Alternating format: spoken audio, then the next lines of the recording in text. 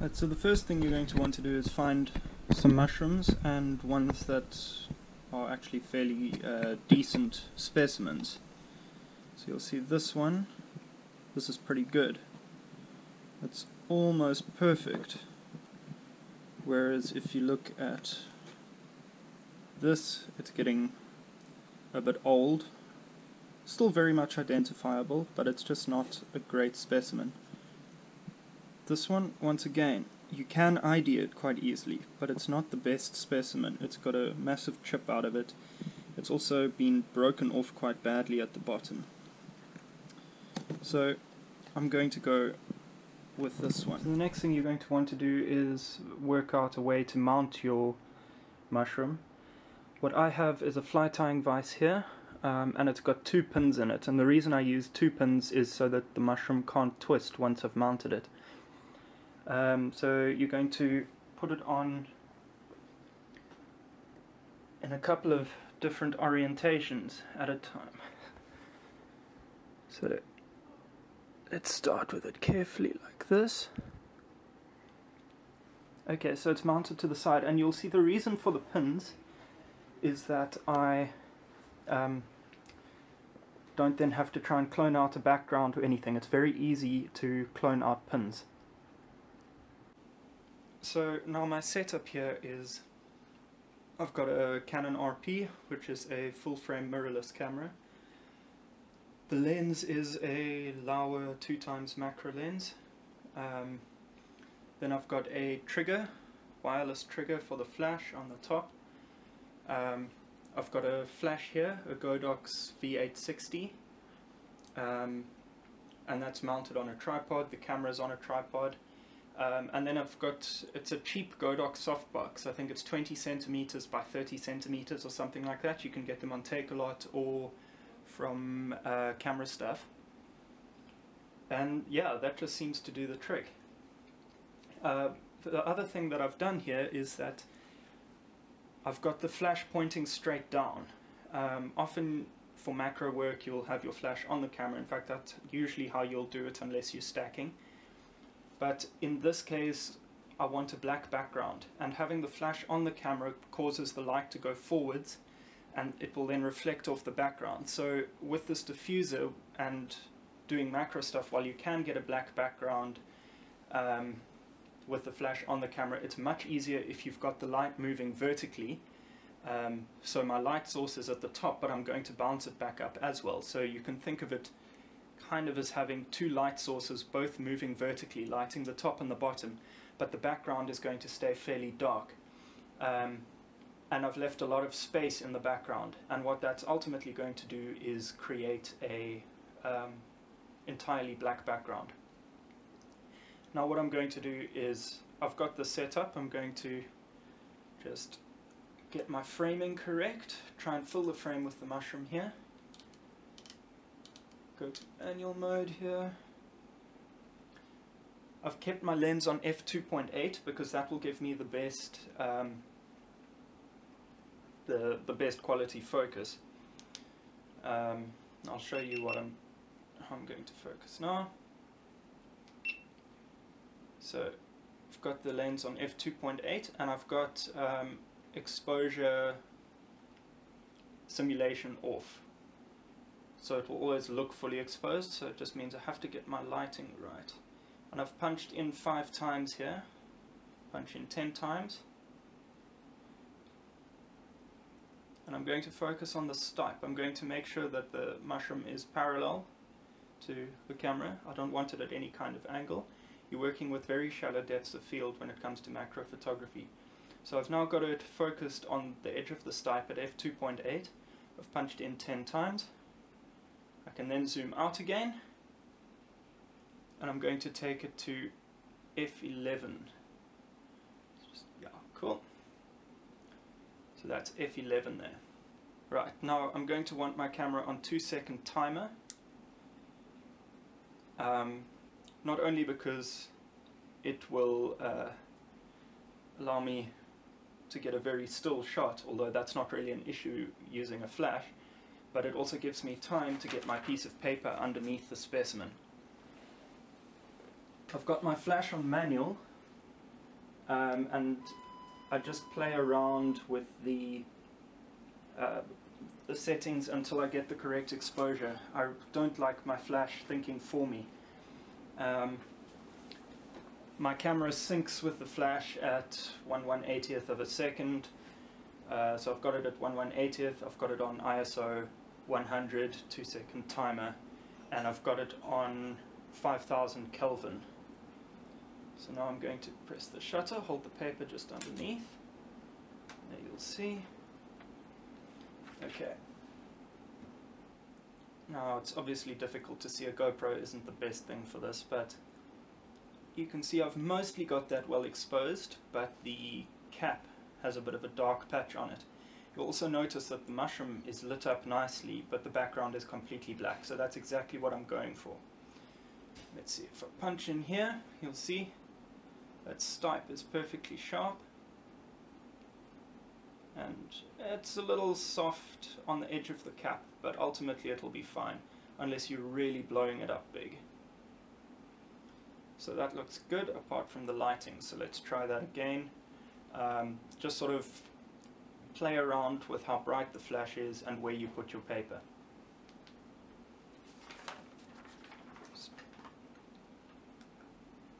Let's maybe try change the settings, make it slightly brighter. With my paper as close as I can. See, that is definitely looking better. I'm going to make the flash slightly brighter. I can always, if I have to, merge some exposures of this mushroom.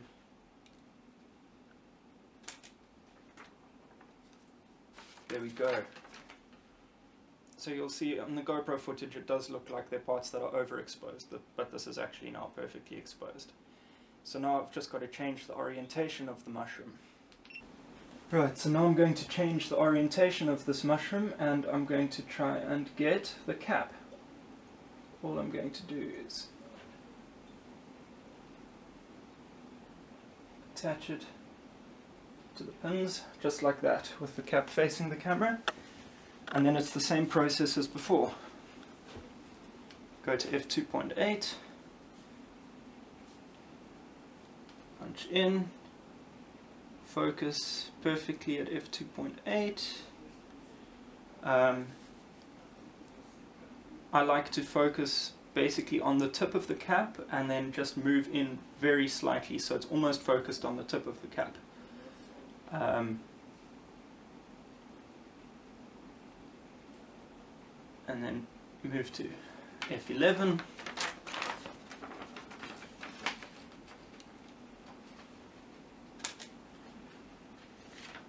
Check that your exposure's good.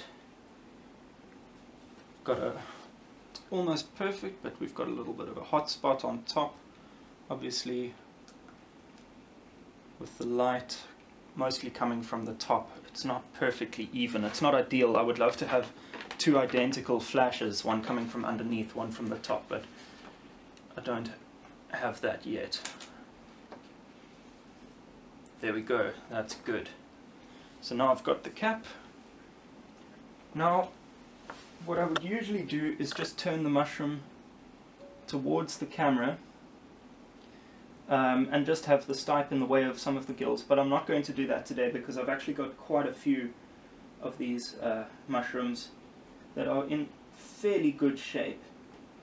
So today I'm going to rather take a cap off the stipe.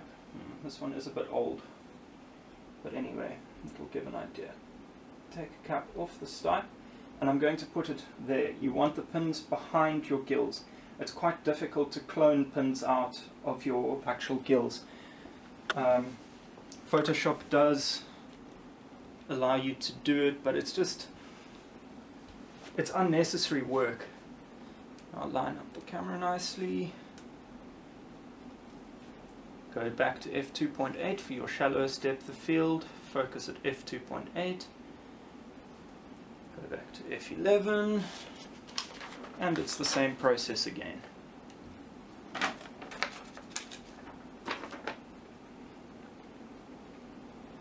Okay, it's dark. Let's try to get the paper under properly this time. Okay, still a bit dark.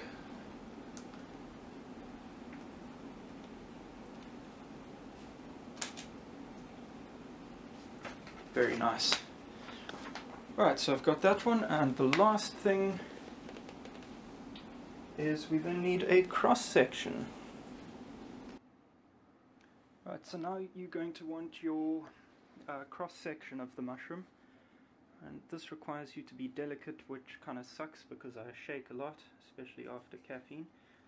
What you want to find, you'll see the stipe is almost always bent, so you want to find the orientation where the stipe looks roughly straight. That looks about best, and you want to cut from there. This isn't perfectly straight, unfortunately, which is going to be difficult. Then you want a really sharp knife. A fish filleting knife is always good to have. Let's see. I'm going to try. Sorry, this won't be in focus, or possibly even in frame. You want to be careful here. You don't want to dislodge the cap.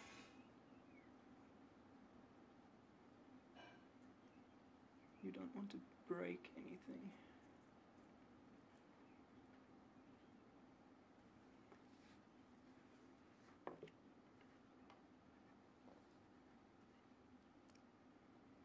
Okay, I haven't done the best job here, but it will definitely do. So I haven't broken anything off.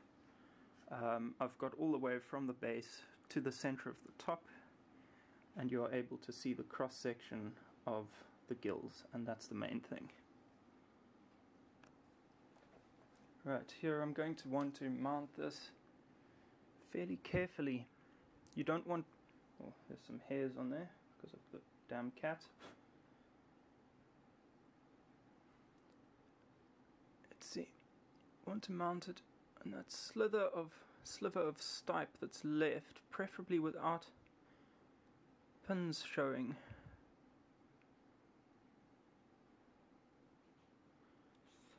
Want the pins entirely behind, and yet you still want it fairly straight.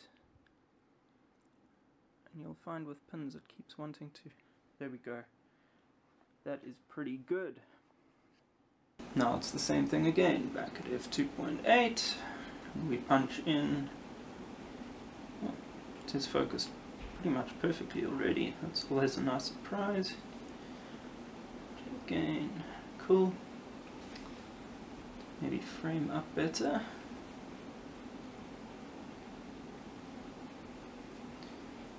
Back to f11.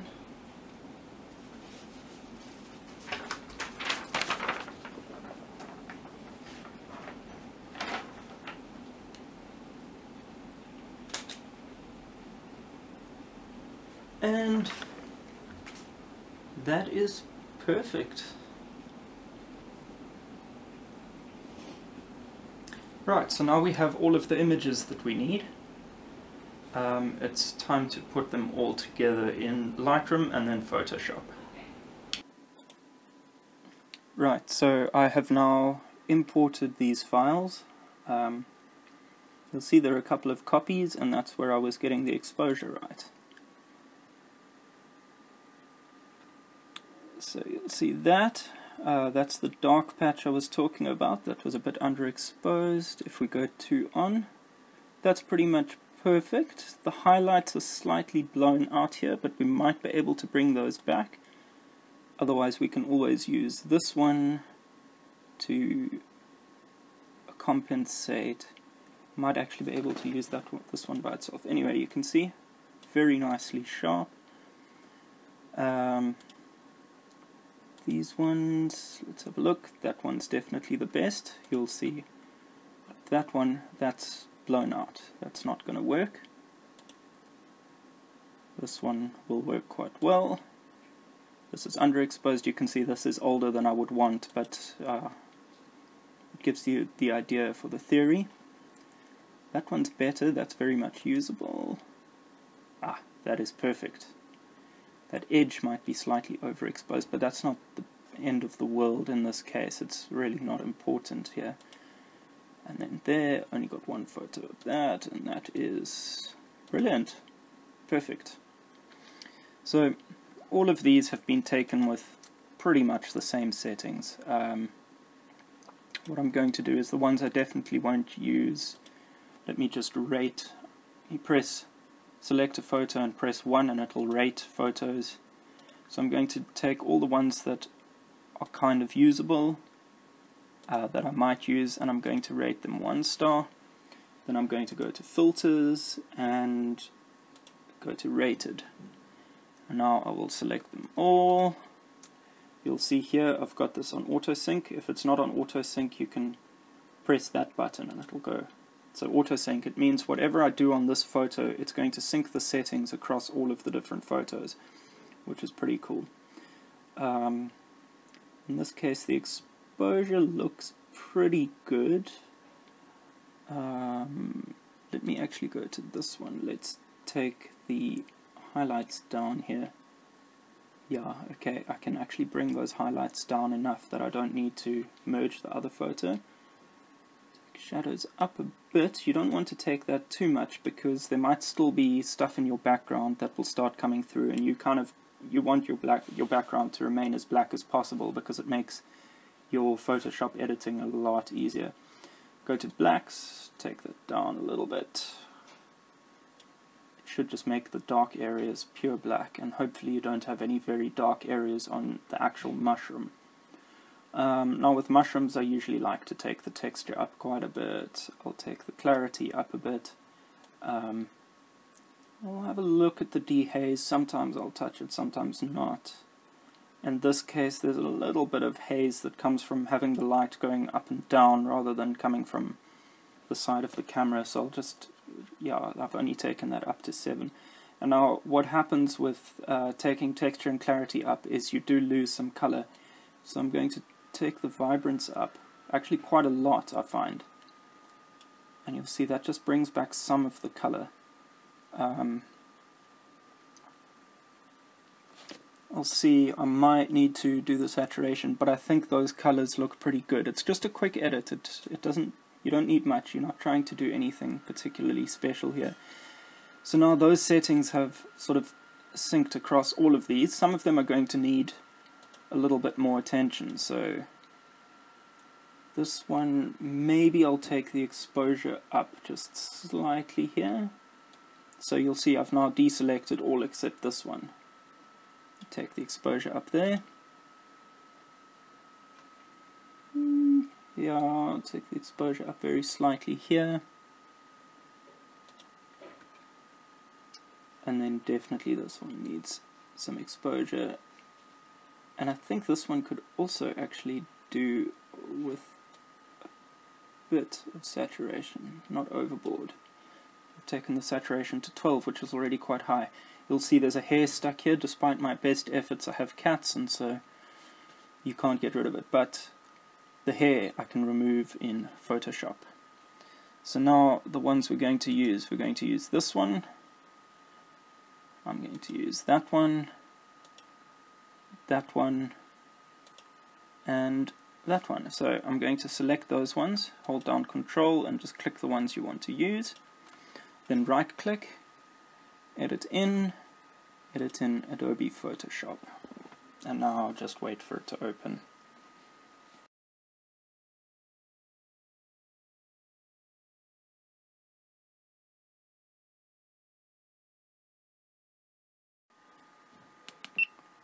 Right, so now they're all open, we need to get rid of this background. This background is almost black, but it's not perfectly black. And if you start putting these all together into one picture, you're going to see edges and things. So it's annoying, but even though this looks clean, it's just worth taking the time to get rid of the background entirely. So what I'm going to do, let's go out of crop mode. I don't know why it automatically goes to crop. Anyway, select, you'll see my layer here is selected, color range, and then you select this background. I've got it on sampled colors, so you select the background. Now you'll see I've got the fuzziness on low, so it's going to be quite precise in how it selects colors. You can change this So it's less precise, but I prefer to keep it quite precise and then just sample from a few areas in the background. So what I do is I click once in the background and then hold down shift and just drag this all over the background. And if you see in that little picture down there, slowly the grey bits disappear.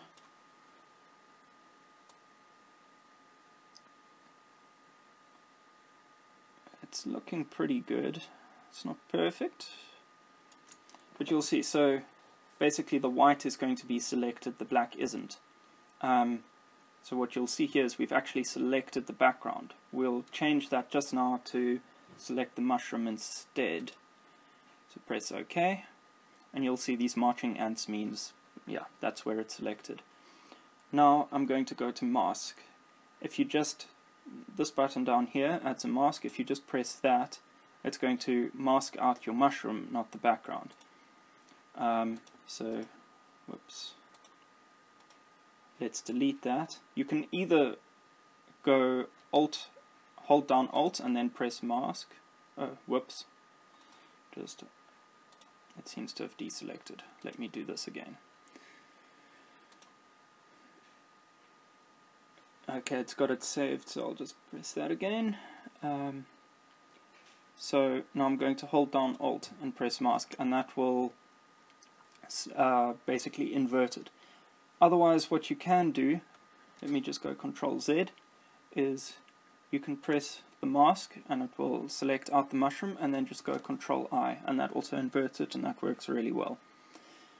Now with your mask selected, find your paintbrush, make the opacity 100%. I try, for what I'm doing here, all of the edges are pretty sharp, so I keep my hardness right up near 90. I'm going to have black selected because black is delete, and I'm going to just get rid of these pins, clean it up nicely just now.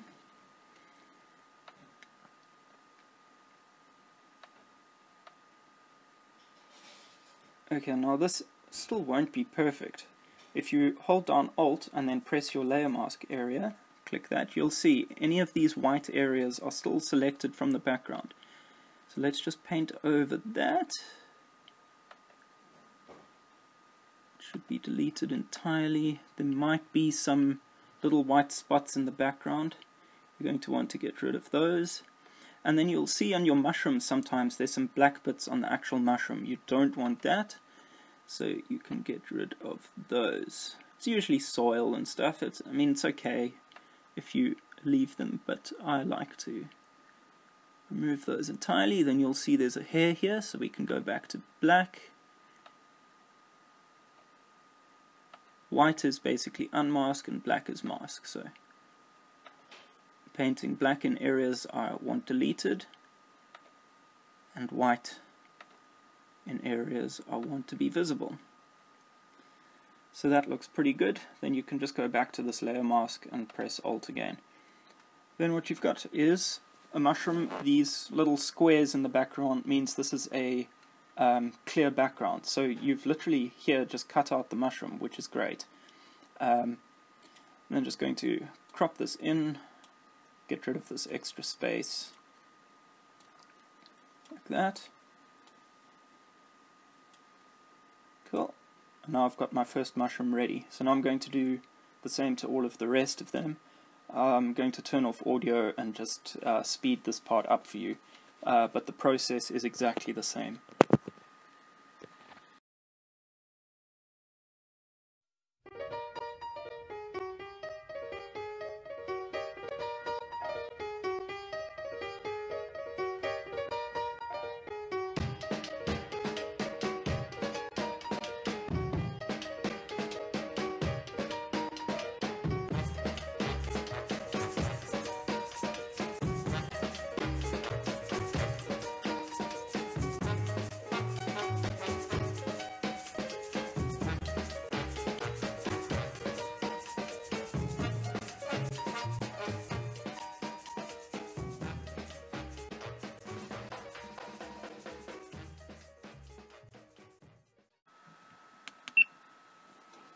Right, so now I've got all of these images on a clear background. deleted that black, and I can put them all together. And what I'm going to do is I'm just going to take this crop tool and extend one of them, make a nice big template so I don't have to actually start a new template. Press Ctrl 0, that'll fill up the screen nicely, or fit it to your screen. And then go to this one, make sure it's selected, Ctrl C, Ctrl V. It seems not to like it when I do that anyway. I can do this all just now.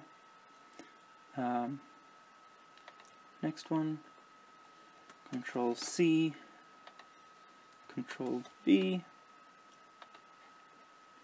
and the final one.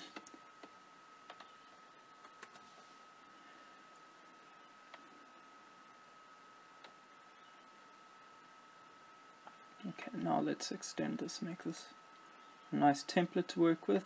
Press the tick there. Okay, perfect. Now they are all on top of each other, and you'll see that down here they are separate layers. So basically they are in this order. If I move this one to the top, you'll see that one is now on the top. Select tool, drag that one up there, drag that one down there. Going to move that there, and move that there. Now these are different sizes, which isn't ideal, so what I'm going to do is I'm just going to select this one, press Ctrl T, which is transform, and I'm just going to move this down so it's roughly the same size as the other one. You want to make the bigger one smaller rather than the smaller one bigger, because then you're going to, if you make the smaller one bigger, you're going to lose resolution. Let's sort that out. Let's try this one, Ctrl T, you'll see it's in the wrong orientation, so let's flip horizontal, and then you right click to get here, and then flip vertical. There we go. So now they are both in the same orientation. Now you want to organize these, because they're on a clear background, you don't have edges that are overlapping the pictures and things, which is nice. You want to get these nice and close, you're not wasting any space. Now you can crop this template down to size like this.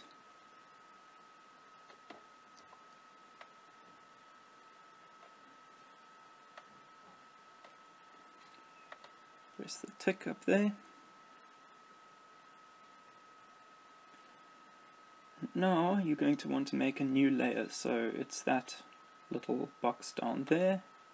Press that, you'll see it's come up in the middle here. You don't want that, so you click, hold, and drag that to the bottom. So that's now behind all of the others, it's in the background. With that selected, edit, fill.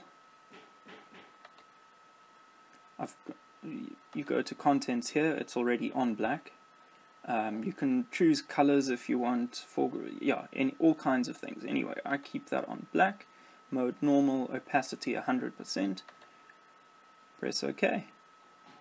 Boom, you've got a fantastic image now, and this is perfectly black, this background. So yeah, now what I'll just do is press Ctrl S. So because this is on one of the layers that I opened from Lightroom, when I go back into Lightroom, you'll see the TIFF that it's made a copy of will come up in Lightroom, and I can then play around with this in Lightroom, and I'll export it from Lightroom because I've got all my settings sorted. And if you go check, you can zoom right in here, and you can see all the detail I've still got here, because each of these images is still in their full size. So look at this. I mean, this is probably in the region of 60 megapixels now that I've put it all together. So yeah, you've got endless resolution to work with if you want to. Yeah, so that is how it's done. I'm going to export this to my mushrooms folder.